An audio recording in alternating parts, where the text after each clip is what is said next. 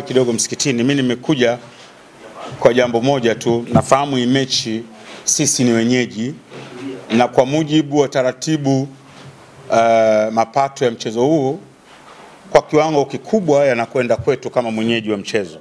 Kwa wajibu wetu ni kuwa push wa Tanzania, hususan wana Simba, wajitokeze kwa wingi kesho.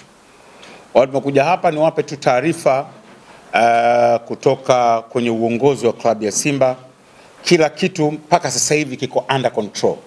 Nilikuwa naangalia graph ya mauzo ya tickets kupitia kwa watu wa Selcom. So far mauzo yanakwenda vizuri sana, na kuna kitu kimenishangaza kidogo. Watu wa tickets za 30,000 na 20,000 wananunua kwa namba kubwa mpaka sasa hivi. Yani kiasi cha kwamba kama trend hii itaendelea mpaka jioni tunaweza tuka close mauzo ya tickets za 30,000 na 20,000. Maana yangu ni nini? Watu sasa wachangamkie hiyo fursa haraka sana, unless otherwise kesho utakosa ticket. Na bila shaka kwa mujibu wa taratibu walizoziweka TFF na bodi, baada ya kukamilika kwa idadi ya tickets zinazotakiwa mauzo yatafungwa. Kwa hiyo baadhi ya watu watakosa. Ningeshauri waendelee kununua tickets mapema. Bila shaka mwasikia mwalimu wetu na captain, maandalizi kule kambini yako vizuri. Hatuna tatizo lolote so far. Timu iko vizuri. Wachezaji wana spirit ya hali ya juu sana, lakini na sisi uongozi tuko nao karibu mno.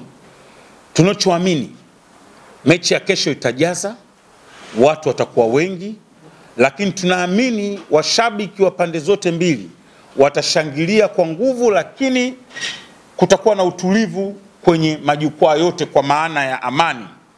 Mechi ya Simba na Yanga ni dabi, lakini dabi ya amani, sio dabi zile za wenzetu baada au kabla ya mechi kunakuwa na vita au na maafa. Hapana.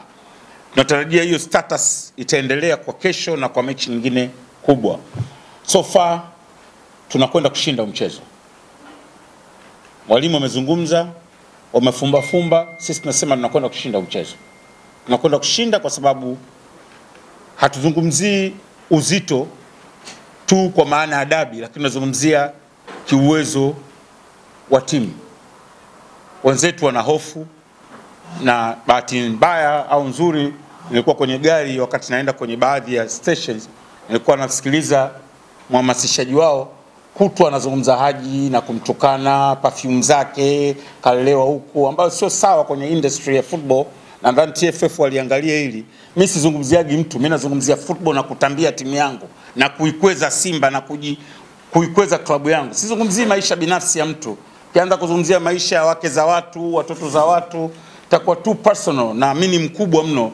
Nadhani baadhi ya wasemaji sasa waanze kutumia ukubwa wangu kujifunza, sio kutumia ukubwa wangu kunishambulia na kutafuta popularity kupitia Haji.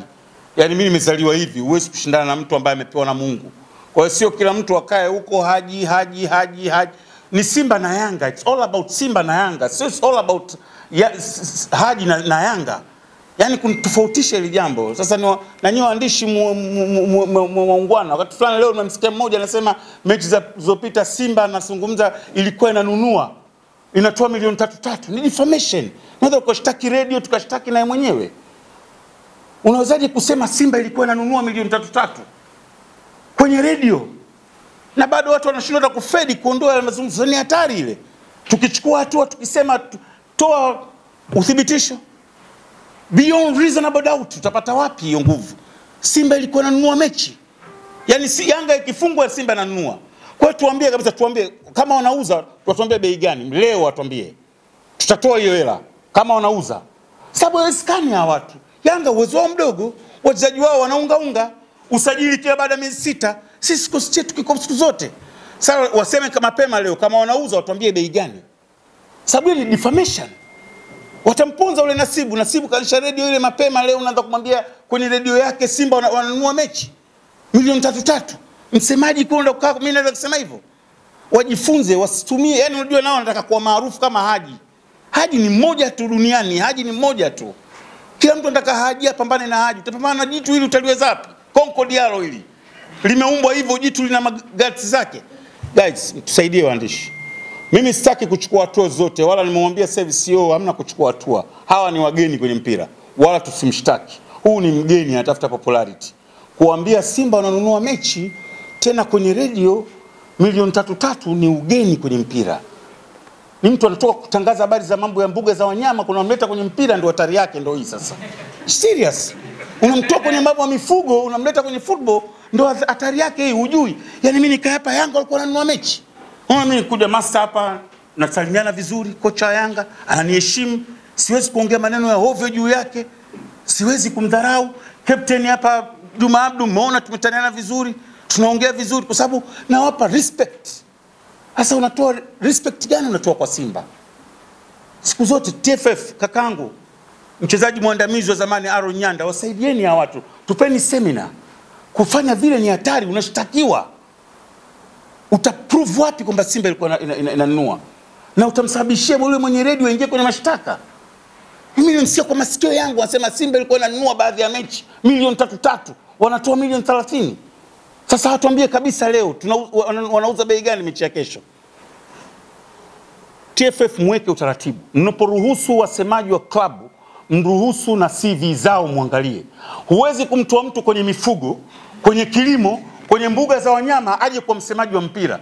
Mpira una watu wetu, ni sisi. From nowhere hawezi kuja kusemea mpira.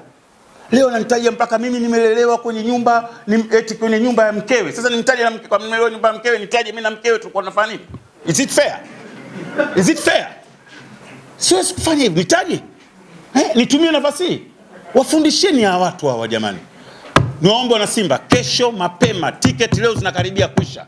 Tunakwenda kushinda hii mechi. Hakuna maneno mengine. Asanteni. Sitaki swali.